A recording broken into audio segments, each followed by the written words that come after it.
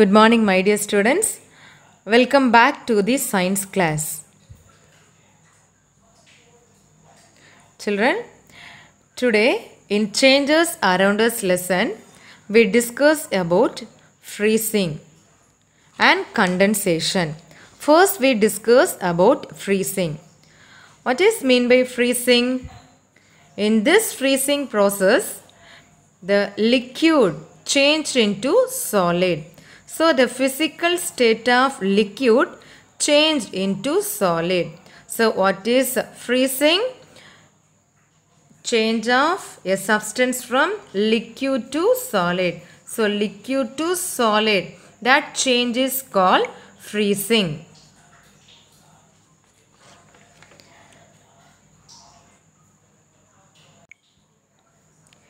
For example, water in the freezer compartment of a refrigerator gets cooled and solidifies to form ice. In this case, the liquid water changes into solid water called ice. So here only a change in state from liquid to solid takes place during the freezing of water. Here no new substance is formed. Only the physical state is changed from liquid to solid.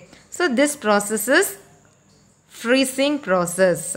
So freezing process is the example for a physical change.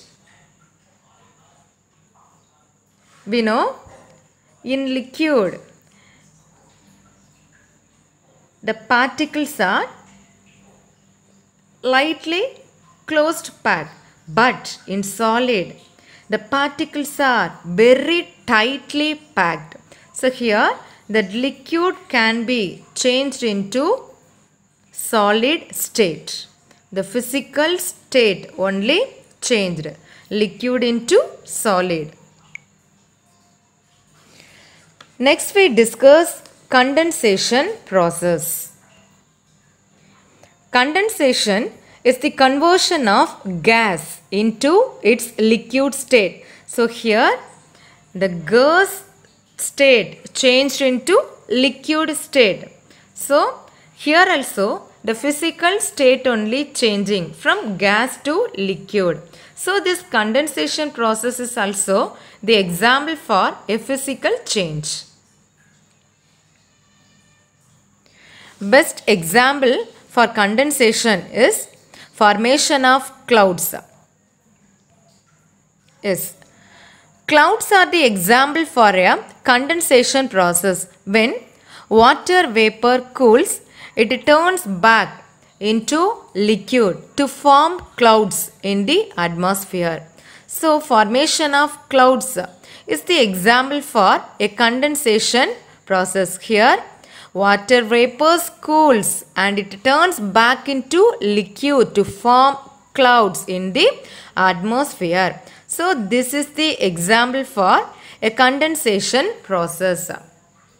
So in a condensation process, a gas converted into liquid. So gaseous state converted into liquid state. That is happens in a condensation process. Okay students, so today we completed condensation and freezing. In the next class we will discuss sublimation and crystallization. Thank you students.